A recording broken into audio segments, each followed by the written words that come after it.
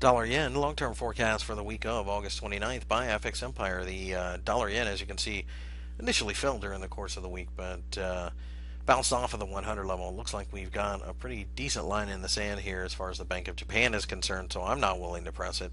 Although, having said that, it's difficult to imagine a longer term trade at this point. I think short term charts will be where it's at, playing short term bounces from time to time, and just taking advantage of the obvious floor that the BOJ has put in the market. Tell me, how do you feel about dollar yen and its longer term prospects? Leave your answers in the comments section below.